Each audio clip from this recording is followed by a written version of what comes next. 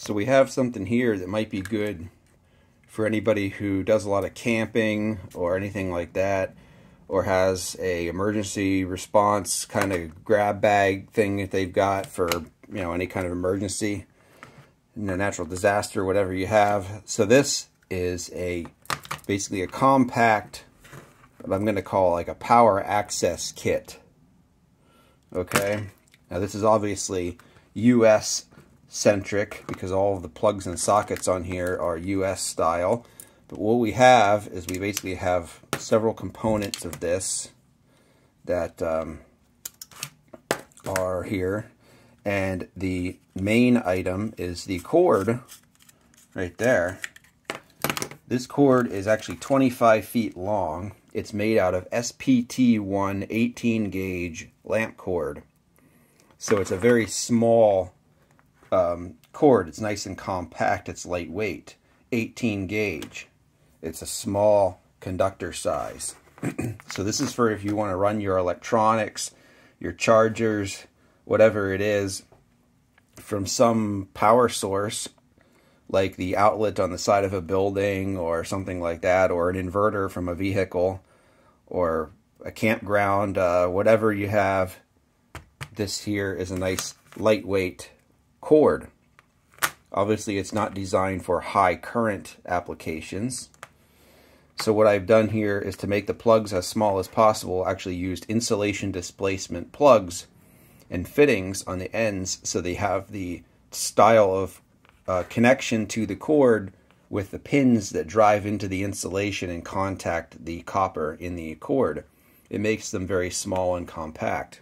It is also non-polarized. So you're probably not going to come across too many non-polarized outlets, but they do exist. So this allows you to access those. Whereas normal extension cords that you would purchase have polarized plugs on them. And this one on the female end is a three-way tap style plug. Same thing, it's insulation displacement. This is all vintage stuff that I had from who knows where, but you can buy all these things new if you want. And you can make your cord 50 feet, you can make it 100 feet, however long you want. Just paying attention to how much current you can pull through an 18 gauge cord at the length that you choose. Then we have one of these. It's a light socket converter that converts a screw-in light socket base to 2 outlets and an additional light socket. So you can actually keep the bulb intact if you want, and then tap your power off using this and pull power out of a light fixture. Okay, and then I also include this style of light fixture tap.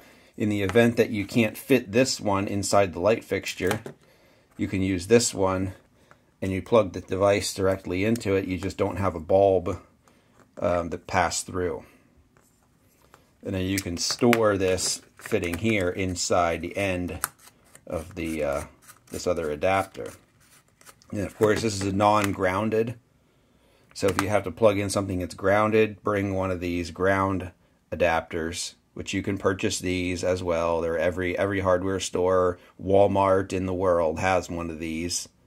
At least here in the US, I should say, they have these. So when you plug your laptop in, it has the ground prong on it, which isn't really required in most cases. You can just bypass that and just leave that not connected and plug it into your cord. Right like that. And have your charger plugged in the other side, whatever plugged in here. So it's nice and small. The other thing I think is good to include is one of these. It's an immersion heater. This is a 300 watt immersion water heater. So this allows you to heat up liquids. So coffee, tea, ramen noodles, soup, boiling water. You can actually boil water with this, and you can plug this into your cord. Bear in mind that the female end of this plug is polarized. Okay. And you can plug that in and you can heat up water with this device. and it's nice and small and compact. Obviously, you have to have a container in which to heat the water, a coffee mug or a plastic cup or something like that. But this allows you to effectively make food, you know, with any power source, and it's small, lightweight, convenient. Okay. Now, some people might carry a fuel-burning device instead of one of these, but if I'm in the car, I use this with an inverter in order to heat stuff up. So it's a nice thing to carry around because it's just so lightweight and so simple. So that's it. 2 items that might be good to have in your camping or emergency kit or whatever it is.